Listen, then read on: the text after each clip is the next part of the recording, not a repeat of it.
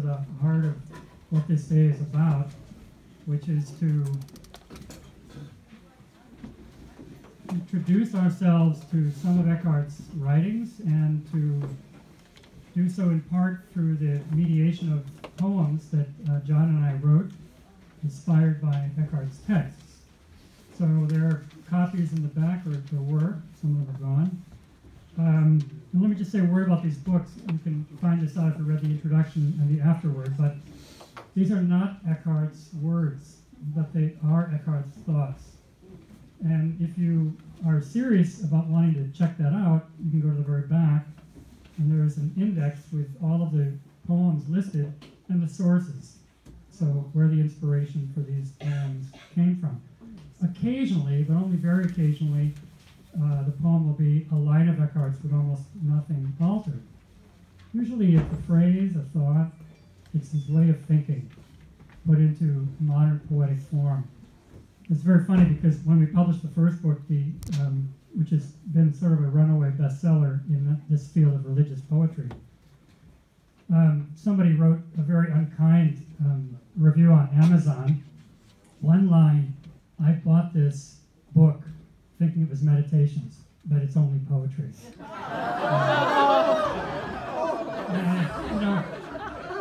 Where do you begin with that? But I simply responded and said, these are meditations in poetic form. And they've been widely used as prayer support for people who are doing centering prayer, all kinds of ways. So it's not Eckhart's words as he uttered them, but it's vintage Eckhart, inflected through the idiom of contemporary poetry. So one seeing, that's where, one eye, our eye and God's eye are one eye. One seeing, one knowing, one loving. And we begin with one seeing, because for Eckhart, seeing was really at the heart of knowing, and knowing was at the heart of loving. The Franciscans looked the other way around. They said you begin with love, and that teaches you how to know, and that teaches you how to see. If you want to understand, and we have a Franciscan here, a third order Franciscan, Chick. Thank you. Wonderful that you're with us. It would be wonderful to do a day on Francis, and perhaps we'll do that down the road and make sure that you're here to help us understand Francis. But think about, that's a very easy way of thinking about these divergent paths. They weren't contradictory, but it was beginning in a different place. Franciscans begin with love, compassion, and move toward knowledge. The Dominicans begin with knowledge and move toward compassion. And that's Eckhart's way. But, we have the phrase in English, as we do in German, I see. I see what you mean. I see what you mean. What does it mean when I say I see what you mean? Not I see visually what you mean. What does it mean? I understand. To see something properly is to understand it. The visual sense has long been given a kind of primacy in the way we orient ourselves in the world, above hearing, above tasting, smelling, and so on. And one could dispute that, of course. One could dispute that. But seeing for Eckhart had a primacy. We have to learn to see. And for him, the seeing was about radiance. That's my word, not his. He talks about the shining. When I finished this recent book of poems, and I told the editor, we were talking about the publisher, the title, and I said, I'd like to call it The Shining. He began laughing. And he hadn't seen the movie, see, or read the book. I said, what do you mean, John? It's a great title. He said, you can't use The Shining. You just can't. Okay, tell me about it. Okay, I got it. I'm a little slow on contemporary culture. Ute helps me with that. The great moviegoer, Ute. Where is she? There she is. Oops. Okay, one seeing and radiance. And I said this earlier, it's about this little spark, the Fruchtlein, a little spark. It's not a huge flame within any of us, but all we need is a little spark. And that's God. That's the divine. And it's there in you. It's there when you don't know it. It's there when you don't want it. It's there when you can't see it. All God sees is that spark. That's all God sees. In a way, that's just good parenting, right? All the parent sees is the gift of the child. That's all the parent sees. Well, that's in their good days. Right? But what it means to be a good parent, what it means to be a good God, is to continue to look at the gift that was given at the beginning and to bring that gift forth, to bring that spark forth. So we'll start with a poem, if you want to reach the highest wisdom. And these are all in the books, one of the two books, so I've listed that at the bottom on the back page of these quotations. You should each have a book of the quotations. We may not get to all of these today, but we're going to start. We have the first two already we've looked at, so we'll come to quotation 3 in just a moment. But here is the poem to begin, 1C. If you want to reach the highest wisdom, refuse everything you know. Everything you know. Everything. Refuse everything you know. Abandon all you aspire to be and seek the darkness of the lowest place of all. Become nothing. Oh, these are his words, not in this form, but this is the heart of his thought. This is one of our poems. Become nothing, and there God will pour out the whole of God's self, who is all, with all God's strength, and you will see in the light you long for. If you want to reach the highest wisdom, refuse everything you know. Abandon all you aspire to be, and seek the darkness of the lowest place of all. This is one of the great themes of Eckhart, humility. Humility, which comes from the word humus, the earth, the dust upon which we tread. Take the lowest place. Jesus has a parable about this, right? If you come to a feast, don't sit at the guests at the host's right hand. Where should you sit? At the foot of the table, at the lowest place, because then the host can invite you up, and will invite you up, right? Begin at the lowest place, which is what you know best. Eckhart's very clear about that. We ignore this, we fear it, we sometimes even despise it. We don't want to consider ourselves the lowest. Eckhart would say it's very freeing. It's very freeing to start at the bottom, because there's only one way to move, and that's up. Yeah? Seek the darkness of the lowest place of all. Become nothing, and there God will pour out the whole of God's self, who is all, with all God's strength, and you will see in the light you long for. That's Eckhart. You will see, you will begin to see in the light you're desiring, in that dark place. That light will come and illumine the dark place in your life. That's a radical step of hope. And in a way, these poems, I would say, are poems of hope. Hope in the midst of hopelessness. Light in the midst of darkness. Compassion in the midst of cruelty. These are the principles of the wisdom teacher, Jesus of Nazareth, as he wandered from village to village, telling little stories. Never preached a long sermon that we know of. Even the Sermon on the Mount, pretty short, really. And that's an amalgam of things put together, two different versions. Luke's is much shorter. Jesus is a wandering teacher of wisdom, as Eckhart was a wandering preacher of wisdom. So let's turn to the first Eckhart text. And you have it in front of you. If you don't have it, look for someone near you who does, and we'll get a copy to you at the end of the day. And here is the quote. And this is a wonderful way to begin, because you can almost feel in some of Eckhart's sermons the way he was writing. He didn't spend his time sitting in a study always. On Saturday nights, writing his sermon. There are a few pastors here who know what I'm talking about. I live with one. No, he did sometimes. He probably had leisure enough to do that, but he was always thinking, as every pastor is, about the sermon on Sunday at the grocery store, at Hannaford's, or doing your laundry in the morning, or taking the dog for a walk, or whatever. We cultivate wisdom where we are, Eckhart would say. So you don't need to have a quiet place to discover God. In fact, in one of his early talks, the friars asked him when he was 26 years old, he'd come as he was the prior of the communion airport, and they said, we want to collect the talks that you're giving us each morning.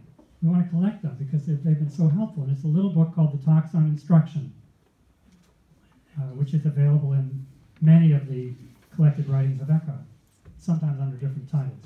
The Talks on Instruction.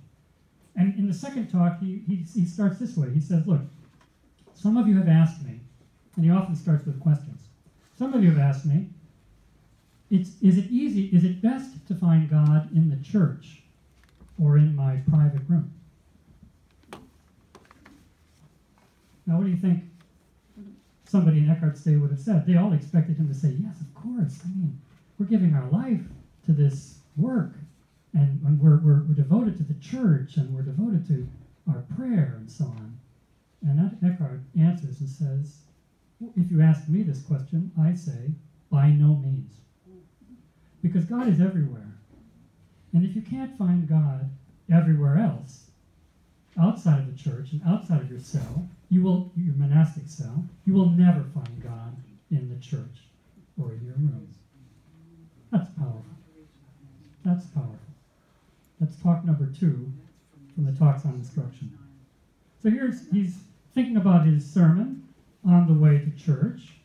Some of these sermons would have been transcribed while he was preaching. He probably preached from notes, and they probably would have been written, as was the day, not on parchment, too expensive, too costly, too difficult, but on wax tablets, which could be wiped off then, revised, edited, and reused, and then written down once he had it right. But as he was preaching, some of his sermons were collected in the convents and circulated for their own use. Not all of them, but some of them. This one may have had that kind of origin, that it happened on the way to church. As I was coming here today, I was wondering how I should preach to you so that it would make sense and you would understand it. What a great question. What a great way to start. I was asking myself, how can I reach you?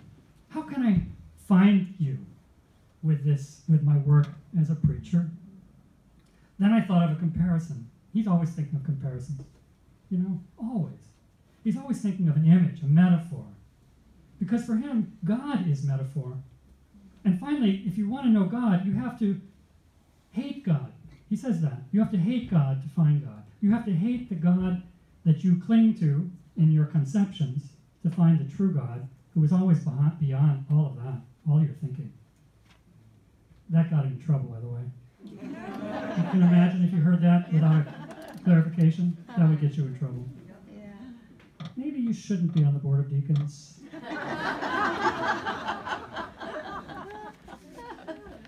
Then I thought of a comparison. And that's what all good preaching, good communicating is about, comparisons. There is no direct communication between any of us. We always mediate everything we do through words, which are instruments, which are finite, which are limited, which can expand. If you could understand that, you would understand my meaning and the basis of all my thinking and everything I have ever preached. Uta? What would it be?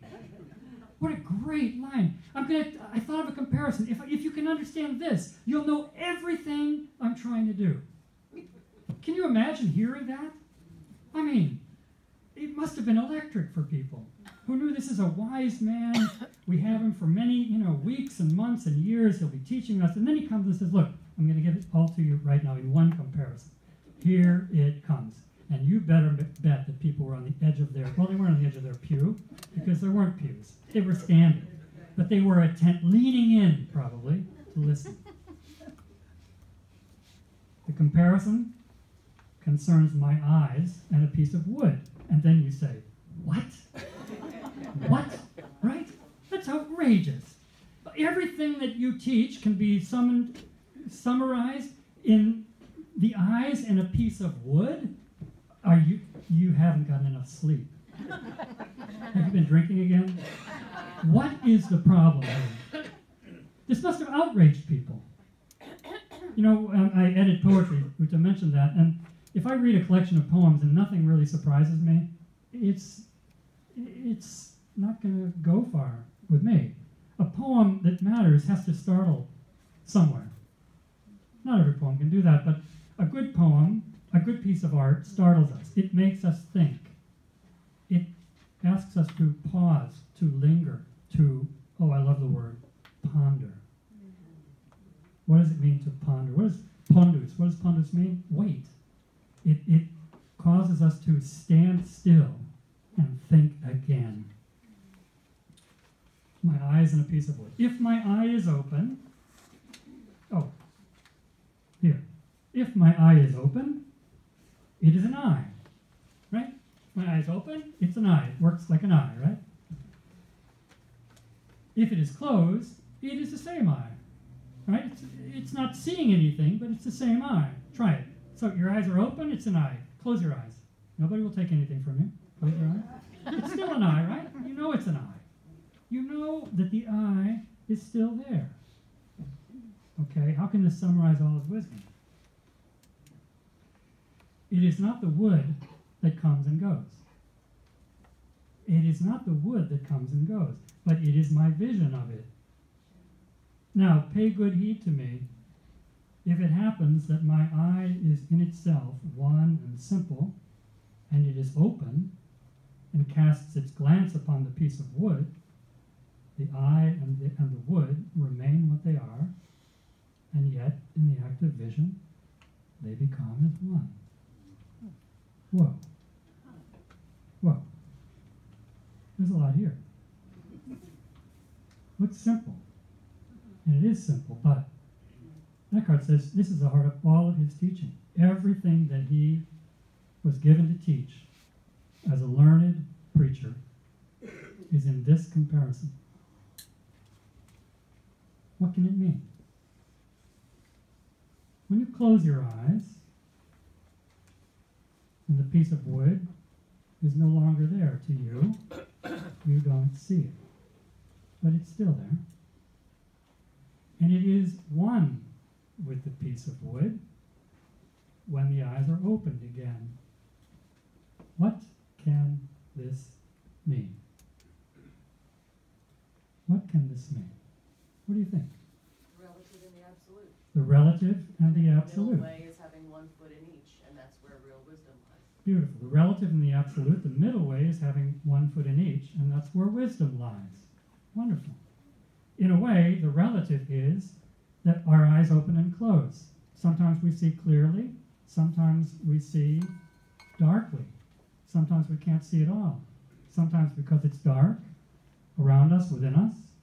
Sometimes because our eyes are closed, literally or metaphorically. But to keep our eyes open is to realize, and this is an understanding of light and perception that modern theorists would shudder at. This comes from Aristotle. It comes from an ancient way of imagining how the eye works, without a real theory of light, right? Actually, a modern theorist would say there are no colors, really. Color is in the perception of the eye. It's not an absolute thing. Eckhart might have found a lot of traction with that. But what he's saying here is that it's moving between the relative and the absolute. The absolute is everything is one.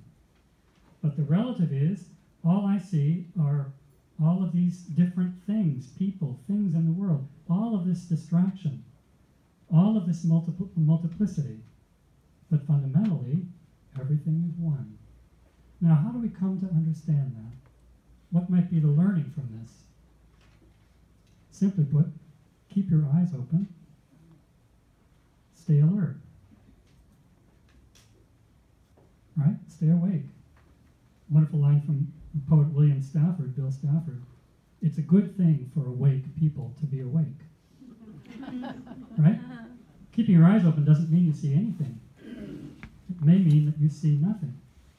I'm always shocked, as I was recently, when I was in Wisconsin, and my sister-in-law wanted to make Vietnamese egg rolls, vegetarian egg rolls. And she said, well, we get the rice wraps at the store. I said, they don't have those in Wisconsin. They just won't have those in Wisconsin. They won't have them in Hannaford's. Sure they do. You've walked by them every day of your life, but you've never imagined cooking with rice wraps, and so you've never seen them. But now that I say it, the next time you're in the Whole Foods store or the Hannaford's, and you go past the Asian section, you'll see rice wraps. And you'll wonder, what could I do with a rice wrap? How could I cook with a rice wrap? You see, everything is present to us, but we are not present to everything. This is Eckhart's point. Everything is potentially present to us.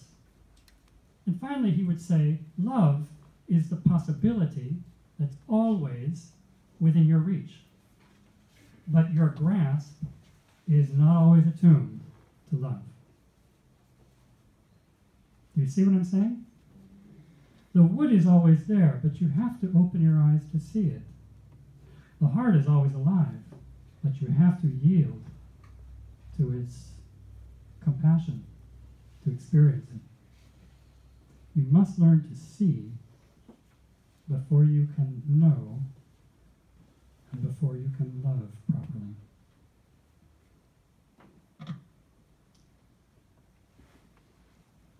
Pay good heed to me.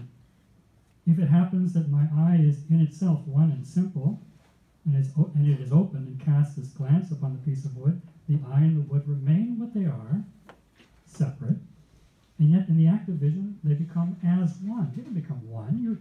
Your eye is not the wood, and the wood is not the eye, but they become as one. There's a connection. There's an engagement there. There's a bond there, as he understood optics in his own way. So let's see how we can spell that out. And here, the themes we're going to be looking at take us, I think, into a whole different way of imagining. Your only delight. This is all about how we see ourselves. How do you see yourself? Because Eckhart would say, you can't tell somebody how they should love others if they don't love themselves.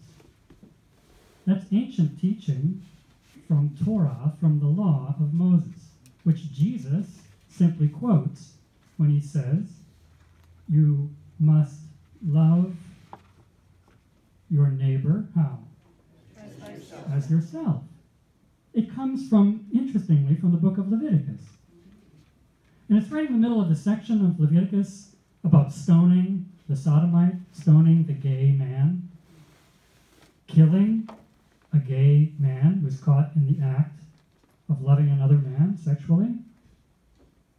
Right in the middle of that comes a startling point where Moses, the writer of Leviticus, God, in Orthodox tradition, says, you must love the stranger, the neighbor, the one near you, as you love yourself. What does Jesus say when he quotes these two great commandments? The Shema, hear, O Israel, the Lord your God is one. You must love the Lord your God with all your heart, with all your mind, with all your soul, and with all your strength. And you must love your neighbor as yourself. What does he say then? Upon these, as if yourself. You must love the neighbor. The whole law, he says, depends upon these two commandments. I think this would make the issues of sexual orientation, our debates about sexual orientation, a lot easier for people who point to Leviticus 17 and say, look what it says here about homosexuality. And I would say, well, look in chapter 19. And Jesus seems to say, if you follow this law, you've fulfilled the whole law. So let's start with Jesus. reminds us that that's the heart of the law. An amazing statement. Well, it's loving the neighbor as the self. And Eckhart knew that that's the hardest thing for us to do. It's what keeps therapists in business. You know, therapists they'd have no business if we all figured our lives out, if we didn't have problems, if we didn't have difficulties. And I'm saying that with respect, because therapists have saved my life a few times. Really. How do we really understand how difficult it is to love ourselves? And the chances are, Eckhart says this at one point, when you realize that you can't love other people, the real problem is you can't love yourself yet. You don't love yourself enough. Because if you loved yourself enough, you would have plenty of love for everyone else. And he says, look at it this way. If there are people you can't love, the issue is not learning to love them better. The issue has to be learning first to love yourself better so that you can love them. Because you have to look at all the darkness in your life. And there's plenty of it. Now let me speak for myself. I've got enough darkness to occupy me for a long time. And that's a good thing, because the darkness reminds me that I am not the center of the universe. That I need you, and you need me. That we need each other. To remember that that radiance is never gone, even when I can't see it. So my work for you, Paul, is to say, Paul, you are the shining light of God when you're in a very dark place. And you will be in a dark place. And I hope I'll come and be able to say that to you. But your task, Paul, is to say the same to me. Mark, you're in a deep depression. And let me tell you, there's a radiance in you that has not gone out. And I see that radiance. So it begins by claiming the beauty of our own self. And this is not pop psychology. This is Jesus' teaching, which goes back to Torah, to the ancient wisdom of Moses, and is found in all religious traditions in some form or another. This is the perennial wisdom tradition. This is not New Age, pop psychology, mysticism 101. This is the heart of the gospel of love, which Jesus preached, which Buddha preached, which Lao Tse preached, which Martin Luther King Jr. preached, which you are called to believe and to preach. Your only delight. There is in me a radiance. That should be enough for the whole day. You know, we'll spend the next half an hour quietly just reflecting on that. There is in you, just say it quietly to yourself, there is in me a radiance. Just say it quietly, there is in me. Say it so that your neighbor can hear it. There is in me a radiance. There is in me a radiance. And it's important to be able to say that, to be able to claim that. Some days it's really easy, but a lot of days it isn't easy. You wake up in the morning and it's the wrong side of the bed. And why is it already 7 o'clock? And I have this, what, to do today? I don't think I can do it. There is in me a radiance. You know, if you have lipstick, write this on your mirror. Where you get up and look, the first place you look in the morning. And if you don't have lipstick, borrow some. You know, you can always wipe it off. I'm serious. Write this on your mirror. There is in me a radiance. It would start your day differently if you began with this phrase. There is in me a radiance. It's not all about you, but it is, first of all, about you. If you don't show up to your own life, how can you expect to show up to anyone else's life? Let's be honest. If you don't ground yourself in this conviction that your life is beautiful, you will only see ugliness around you. It's all you'll see.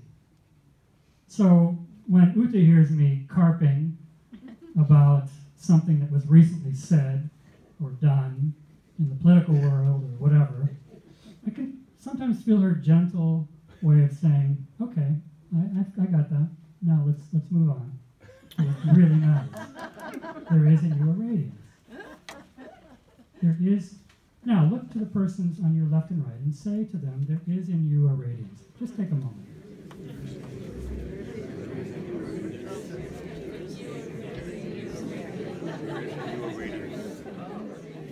Look at your smile. Yeah, me too. Look at your smile. Does that feel good? Yeah. You know what? This is the call to worship. This is the call to worship. What if we began our services tomorrow morning just with that? Turn to the person next to you and say, there is in you a radiance. I see it. Beautiful. Look at that. Oh, I see touching. This is what we're made for. And we're so shy about it as Americans. You know, we're so shy about this. About saying to each other what we hope someone will say to us. There is in you a radiance. There is in me a radiance. You're reminding me why my whole theology, my whole way of being is about the baptismal scene where the words are, you are my beloved. Yes. And that church for me is the community Yes. that reminds itself to say to everyone and to the self, you are my beloved. Beautiful. Let me just repeat this. That's so important. The center of your theology is the words uttered at Jesus' baptism and at the transfiguration. You are my beloved. You are my beloved. Eckhart has 10 sermons on that theme. You are my beloved. And for Eckhart, the question isn't about the beloved God, Christ. In Christ, he would say, well, that's the incarnation in Jesus, but that incarnation is in each of us. Each of us is given the promise, you are my beloved. You are my beloved. You are my beloved. And to hear that for ourselves, I am God's beloved. There is in me a radiance. There is in you a radiance. That would be enough for the day, really. You know, it's a shorter day. You could skip lunch, which I don't encourage you to do, but you know, you'd have it all there. And I'm serious about this. About take some lipstick or a marker, put that on your mirror just for a season and see what happens. When you get up in the morning and you go to wash your face or brush your teeth and you see right there in front of you this truth of Eckhart's, which is the truth of Jesus, it's the truth of Buddha, it's the truth of every teacher of wisdom through the ages and all around us. You are my beloved. There is in you a radiance. And your work is to find out about that today. And then to find out about that in others. To be curious about the others and to tell Lucy, there is in you a radiance. I see it. I see it. Ah. Okay, the poem isn't over. That never ceases. There is in me a radiance that never ceases. And if I had eyes to see into the darkest depths of my heart, I would know. There it is. If I had eyes to see into the darkest depth of my heart, I would know that this inner spark, this Funklein, this little spark, is all you, God, ever see of me, whether by day or by night. And this alone is my one and your only delight. There is in me a radiance that never ceases. And if I had eyes to see into the darkest depths of my heart, so, you know, it's not on your good days that this is true. When you're up, in your best moods, it's true then. But it's not that important then. It's really important in the dark times, when you can't see this, when you don't believe it, when you need someone else to hold on to you and tell you this truth, whether it's your spouse, your neighbor, a fellow church member, your therapist, the guy at the corner store, the gas station attendant. It's going to come in unexpected places where someone will look at you and say, "You're beautiful, despite yourself." You know? You're really beautiful. Yeah, you're ornery, you're crotchety, you're impossible, and you're beautiful. You know, the one time we laugh in church, well, we laugh in church at other times, but when is the time in the rhythm of different services where we laugh? Funerals. We laugh at funerals. When people tell stories about the quirk in that person that just drove you crazy and now you miss it for everything in your life because you can only remember it, right? It's the stories of what makes us distinctive. It's the radiance that we don't always know to see when somebody's among us, that we miss when they're gone. And if there is a kind of reincarnation that happens in funeral services, when we remember the life of the one who was radiant in our midst. Actually, the first service I ever participated in, I led a funeral in this church 25 years ago, long before Ruth and I came here, for a wonderful Outward Bound instructor, Buzz Tripp. Oh my word. You remember Buzz? Were you at that service? Here in this church. Yeah, we had summered with Buzz and Linda for many years. When my kids were little, and when Buzz died of a brain tumor at an early age, early 40s, I think, Linda asked if I would conduct a service, and there wasn't a place big enough in Camden except here. And the pastor then, which is Archie McCree, said, "Of course you can do the service for Buzz here." So I conducted the service here, and it's a wonderful story because the reception was in this room, and on this piano, Linda brought one of Buzz's. He loved trucks. Remember Buzz? Yeah. He loved trucks, old trucks. And she had a little toy truck. And my daughter, who was at the time about 7, says, "I really miss Buzz. Where is he?" She says, "He's in the truck." He was. He was in the truck. His ashes were in the truck.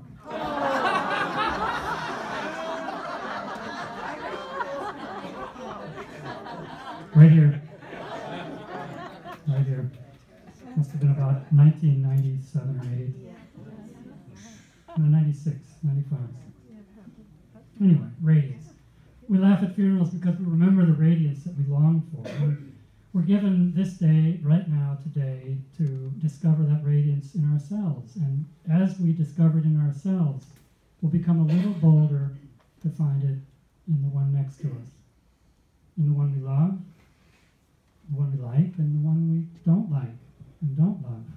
The radiance is in them too. That this is the heart of Eckhart's dangerous wisdom. That this wisdom will not let you stay with your complacencies, with your comfortable, small world experience. It will invite you, it will not force you, it will invite you to see the radiance shining in everyone, in every creature, and Eckhart would say, in everything is God. There's another long quote, and we won't spend a lot of time with this one, but this is a prelude to the next couple of poems, and then we'll take a break. Those who have God essentially present to themselves grasp God in a divine manner, and to them, God shines forth in everything. For everything tastes to them of God. I love this. Have you imagined that everything could taste like God? It's one of our strongest senses. Our taste and our smell are much stronger than our seeing and hearing, which we can lose. Our smell is fundamental. And if you can't taste, you can't smell. I don't know how that works, but it's true. If you lose your taste buds, you can't smell. Does somebody understand the physiology of that? There is an explanation. It's not magic. But it's one of the strongest, and it's not very developed in us, but in primitive peoples, in ancient times, you had to be able to smell. I was reminded of this. We were at a marvelous gathering last night of folks from the church, and Mike talked about a bear giving off his scent to warn you to get out of the area. And I said to him, "What does a bear smell like?" And Mike said, "You'll know when you smell it." This is a big bear. This is a grizzly, right? That they have a very powerful smell, and the bear deliberately, as you were telling us, went upwind of you so that you were downwind, so you would smell the bear and get out of the way. Interesting.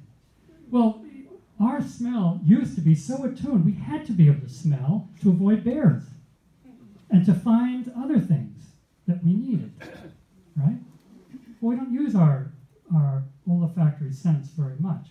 But for Eckhart, tasting God was crucial. And where do you taste God and how do you taste God? Eckhart would say, well, in the Eucharist, of course, you taste God. But the Eucharist is happening everywhere, all the time. Because God is in everything that is. And insofar as you taste God in the other, you are taking the Eucharist, which after all means thanksgiving. For everything tastes to them of God. Now this is the key here for Eckhart. Those who have God essentially present to themselves. Eckhart did not mean this in a devotional sense. He did not mean this in a dogmatic sense. He did not mean you have to get your theology worked out. You have to believe the right things about God. No. He's saying if you can open yourself to love, put love where you read God. If you can open yourself to love and be present to love,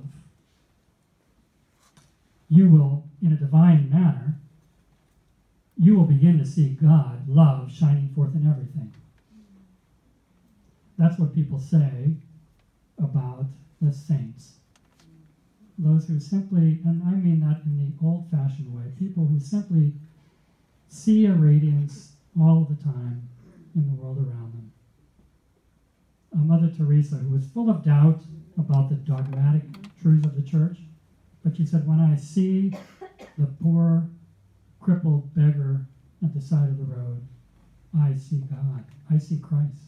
I encounter Christ. That's what kept her going. And after her death, when her letters and journals were released, people were shocked that she could say, I don't believe in God. I can't believe in God. But she never gave up this experience of seeing the presence of Christ in the broken person on the streets of Calcutta, struggling for a breath, hoping for an act of kindness. It's like those consumed with a real and burning thirst, who may well not drink, and may turn their mind to other things. But whatever they may do, in whatever company they may be, whatever they may be intending or thinking or working at, still the idea of drinking does not leave them so long as they are thirsty. We must learn to break through things and grasp God in them and form God in God's self powerfully in an essential manner. We must learn to see God in everything. We must learn to see love in everything. It's an incredibly powerful commercial. I haven't seen it for a while, but it ran for 4 or 5 years. And I don't know who the actor is, but he's called the most handsome man in the world. Who is it? I don't know who it is. And he's bearded, and he's very... The Dos Equis commercial. And he's got beautiful women hanging on him. He's just cool. He's just totally cool. And at the end, he turns to the camera and he says, "Stay thirsty, my friends." Dos Equis. You never forget it. Stay thirsty, my friends. Stay thirsty. Eckhart would say that. Stay thirsty, my friends. Your thirst will help you find your way home. Your thirst for what is real will help you find your way home. If you do not long for it, you never will find it. If you do not long for love, you'll never find it. So it's not just being thirsty, it's finding the source of that thirst. That's Eckhart. And I love this. If we could have this love present to us and grasp love in a divine manner, to that person, love, God, is shining forth in everything. The key isn't finding God in things, it's actually letting that reality be present to us first. Letting that love be present to us.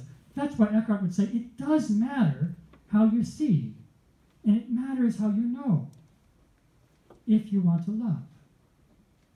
You can't start, he said, with loving. You first have to see love, and you have to know love in order to, well, as he'll say, become love. Okay, a couple more poems. Love shines. Love shines even as my thoughts about you fade. Not a bad place to begin. You know, for me, at least, I'll be honest, I'm not always thinking about God or love. I'm not. Most of the time, I'm stuck in my own little cycle of petty grievances. You know, of feeling wrongly injured or not appreciated, or you know that. Okay, I'm only talking for me. None of you have experienced that? Okay, you have. You know what I'm talking about? You know that. Well, look, love shines even as my thoughts about God fade. Love is still shining. Love is still shining. For you are always present to me beyond what I think or feel or do. And when I turn to you and accept you in this simple way, I have you in every way and in all things, and you shine out in me as a love that cannot cease. That is the heart of the matter. If we could really understand, if I could really understand that I am radiant, not all the time, but that there is a radiance in me that's never not there. And if you can help me remember that when I've forgotten, because I will forget, like very soon, as will you, that you'll need someone else to tell you, you are radiant. To look you in the eyes and say, you are radiant. Not just to say it, hey Lucy, radiant, you're radiant. Yeah, no. Lucy, you're radiant. No? To receive that gift is to, in a way, receive what's already there. Eckhart would say, we're not becoming something new. We're always new. It's not about renewal for him. We'll get to that later today. We're always new. Every moment is this new discovery of our radiance. And Eckhart would say, everything depends on this. Because when we look away from this truth, we will find ourselves in a muddle in every part of our lives. And some of those muddles will get us in a lot of trouble or leave us feeling very alone. But it will not gainsay the truth that I am radiant, that there is a spark in me and in you that will never cease. What a gift. For you, God, love, put love there, for God is love. That's in the Bible. I didn't make that up. Eckhart didn't invent that. God is love. For you are always present to me beyond what I think or feel or do. Love is always present to you and beyond what you feel or think or do. Beyond your confusions, your doubts, your worries, your anxieties, your inability to love, or your refusal to love. Beyond all those things, love is always present to you. Always present to you. And the question Eckhart would say is, the question is, are you present to that love, to that radiance in you? That's your work. That is our work, to be present to what's already present in us, which God has never stopped seeing, because God made you radiant. And God wants you to find out about that. And as you find out about that, God allows you, invites you to find it in other people who need to discover that in themselves, who don't know about it all the time, just like you don't, right?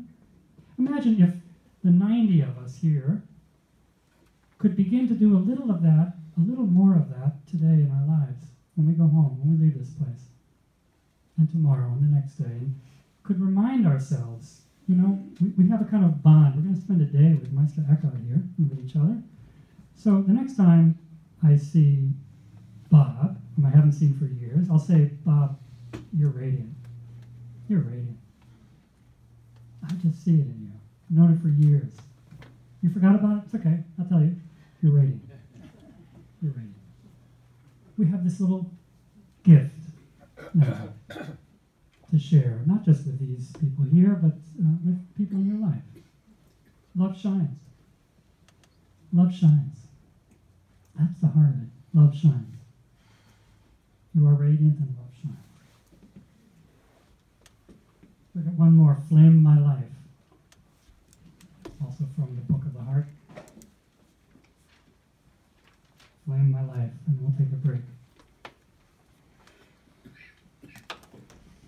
That's a pretty powerful image. Remember the image of Meister Eckhart in the Cologne Cathedral with fire at his feet? Often the image of Revelation, the image of at the Pentecost, the story of the Pentecost, as we hear it, read about it in the Book of Acts. The Spirit is descending like flames of fire. And what are people given? The gift of tongues. What was the gift of tongues? Do you remember the story? They're able to talk to people whose language they don't know. How do you talk to someone whose language... Have you been in a place where you didn't understand anything that they were saying, and they couldn't understand anything you were saying?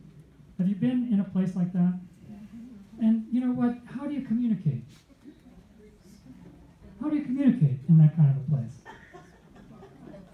You mime, yeah, you use your body. And the thing you might do if you really wanted to touch someone is you just give them a hug.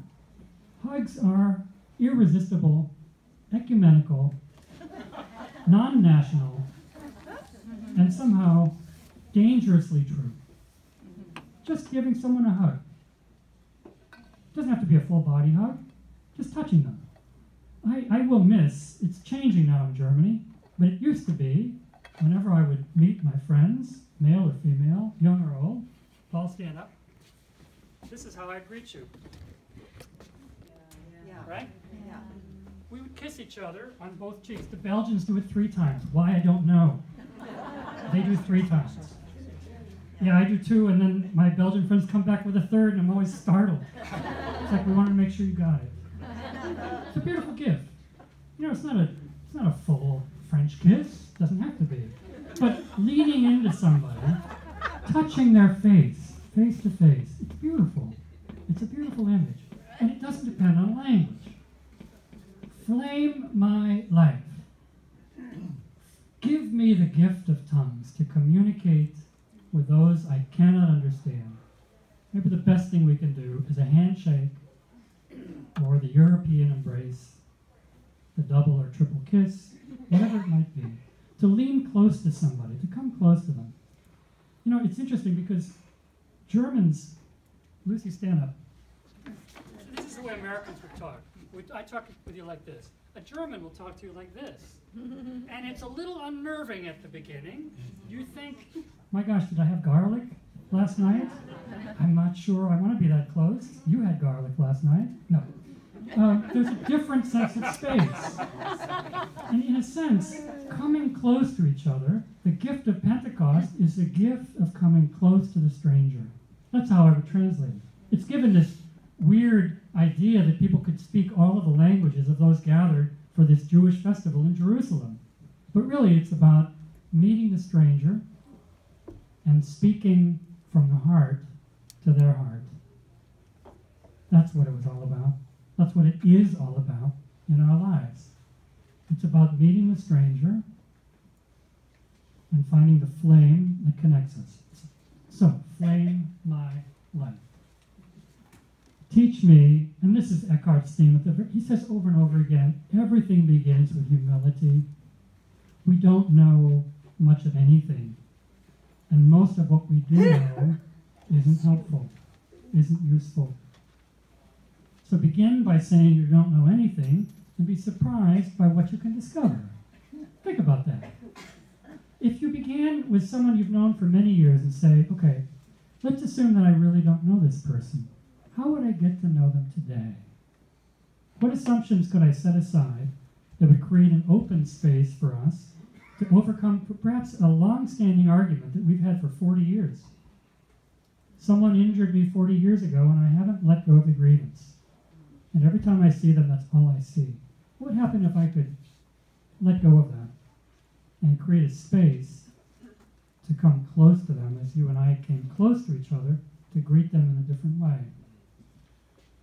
Teach me the humility of knowing that nothing I can do can grasp, nothing I can do can grasp the love that is your one and ever hidden work. That's Eckhart. This radiance is hidden not because it's not available, but because we don't see it. We don't know how to look for it. That was a line from that familiar song, looking for love in all the wrong places. It defines so much of our lives. We're looking for love in all the wrong places, and we'll make mistakes all along the way. But when we learn to look in the right way, we find love everywhere. And that's Eckhart's teaching. It's not trying to find love, it's trying to look lovingly. Learning to look lovingly is more important than trying to find love. Try to become love rather than try to find love. It'll change your life. Teach me the humility of knowing that nothing I can do can grasp the love that is your one and ever hidden work.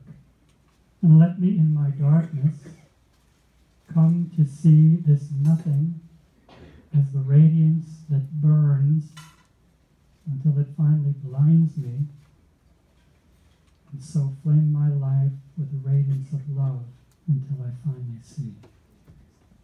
That is great wisdom. Flame my life with the radiance of love until I finally see. Not until I'm given something lovely to look at, but until I finally see. Flame my life. What a prayer time that would be, to say, flame my life, God, so that I could be the radiance that I'm looking for.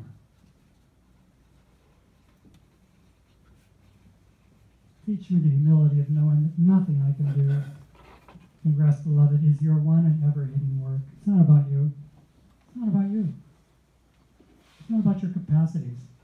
It's about something given to you that you need to continually find out about. And let me in my darkness, in my difficult times, let me in the dark night of my soul, there let me come to see this nothing, that I can do nothing. Eckhart would say, finally, God is nothing. Nothing. God is nothing. God is not a thing. God is nothing. And your nothingness is the place where the radiance waits for you. It's there all the time. When you can let go of that self-image and trust the radiance that's deeper than that self-image, and come to see that this nothing as the radiance that burns until it finally blinds me, blinds all my ways of seeing wrongly, you could say. And that's right out of the Sermon of Eckhart. And so flame my life with the radiance of love until I finally see. If the top of your mirror says, I am radiant, the bottom could say, flame my life with the radiance of love until I finally can see today in this place, right now. You are radiant.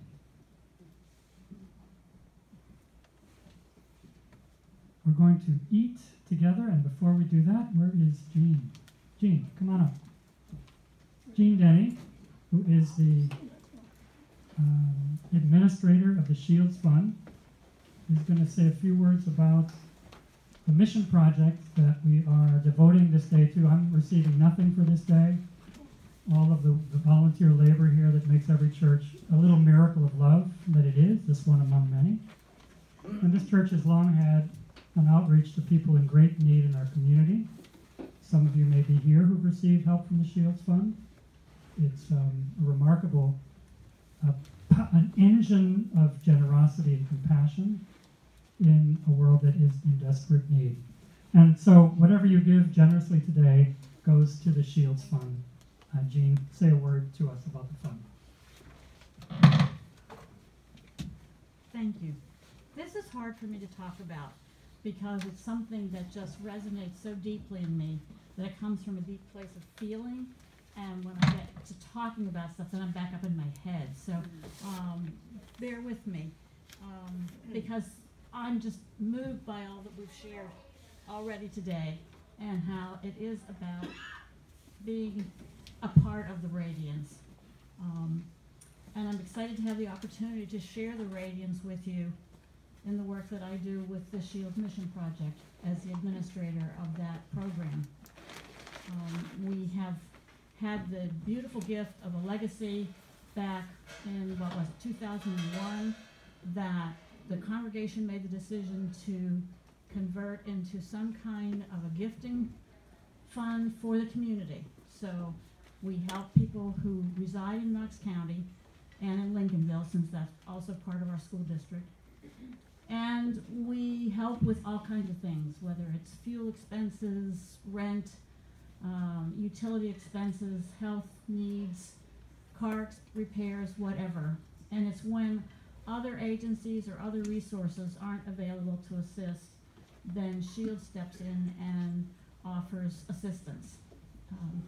It's a powerful mission to be involved in, and it's extremely gratifying when you hear from the folks we have helped and hear their stories and know that we have helped them to move a little bit forward in their journey and to overcome circumstances that could be extremely daunting in many situations. Many of the families we help, I find myself marveling at their resilience and their ability to get up and face the day. When I, referring back to what you were talking about, when I grumble and complain and maybe have a little pity party at home about some foolish little thing that's going on, and then I get some of these requests that come in. It's very humbling to be a part of this whole program. We have helped roughly about 155 families this past year. We've worked with 20 different agencies in the community. We have worked with about 50 different case managers.